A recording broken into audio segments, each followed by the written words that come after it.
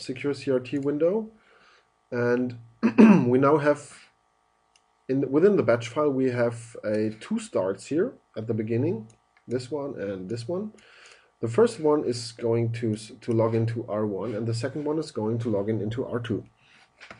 So problem here is that SecureCRT will not start that fast that the batch file has the ability to log into R2.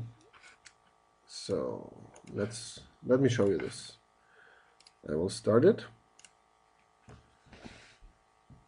And what happens? It just connects to router 1 because the startup of SecureCRT is not fast enough. So what we now have to do is to set a little pause in here. And this is kind of problematic because you can set a you can set the pause in here, and the batch file will pause after the first line. So let me demonstrate this. Save, close SecureCRT.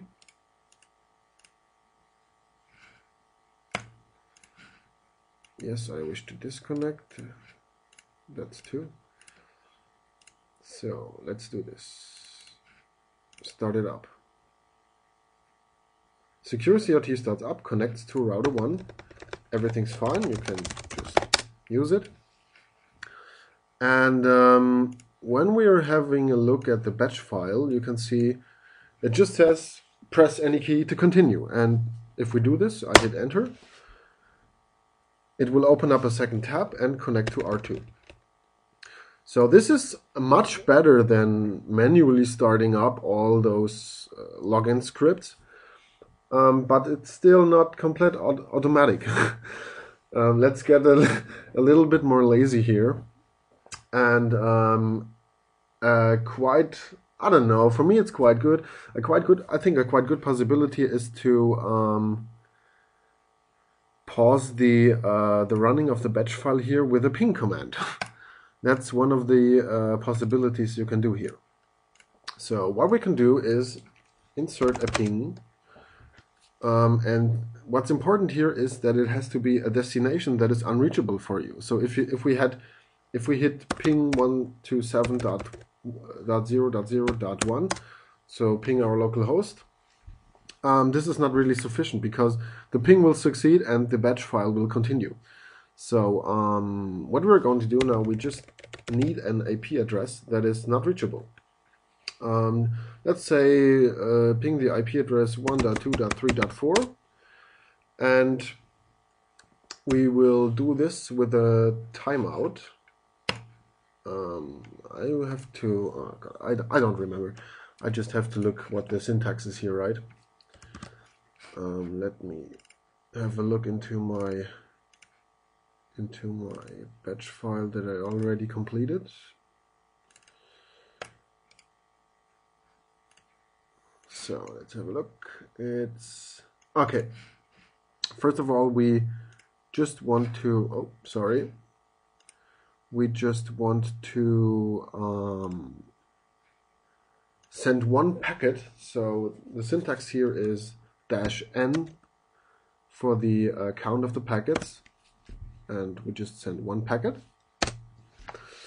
And we can set the timeout because as the IP address 1.2.3.4 is not reachable, the ping command will wait for a specific manner of time to let this time out. So it would wait for about, let's say, default it waits for 2 seconds and then it will continue. But maybe 2 seconds isn't enough for SecureCRT to start up. So you can, I took 5 seconds here. So we can say -W for, I think it's called wait. And let's say it's set in milliseconds, so let's say 5,000 milliseconds here. Save the script, save the batch file, close SecureCRT, and start it up again.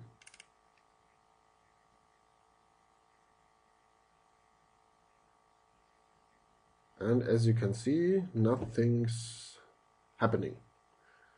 because something's going wrong. Okay, we gotta, it opens up a second window, but that's not what we want to do.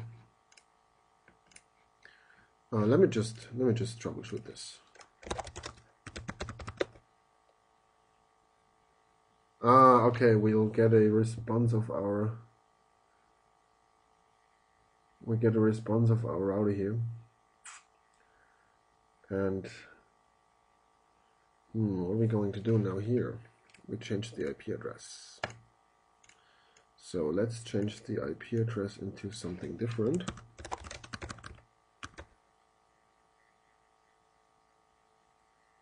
Okay, let's change it into 1.1.1. It's the same thing. It's the same thing. Then let's use 172.16.0.1. Sorry for that, this wasn't really planned right here. Okay, it says host not reachable. So we get an unreachable back. Okay, let me just fix that, and I will come up with a third part of it. So see you soon. Bye.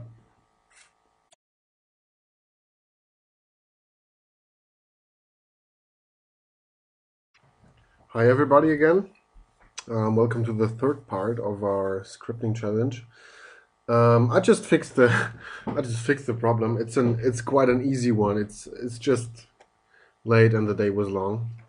So to ping to a host that won't give you any response, and also not a ICMP unreachable, because an ICMP unreachable is also an answer. So our timeout here, which is 5 seconds, will not work. So just choose a free IP address from a LAN segment. My LAN segment is 192.168.1, and I'll just choose the IP address .50. It's .50 doesn't exist within my network, so it definitely, I won't get any ICMP unreachable message, and nor a host will answer to this. We can just check that. Ping 192.168.1.50, and as you can see, ping is running, no answer, everything's fine. So let's save this batch file here, and start it up again. We're just starting it. SecureCRT opens up, it logs on to router 1. In the background, as you could see, the ping was running and waiting for 5 seconds. Of course, you can choose this value to maybe 10 seconds because you got a slow PC or whatever. When SecureCRT is opened up, it's opened up, and you can add the tabs more frequently, so you don't have to wait so long.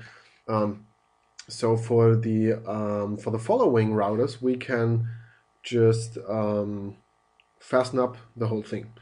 Let me show you how. Let's first disconnect here and disconnect from router 1.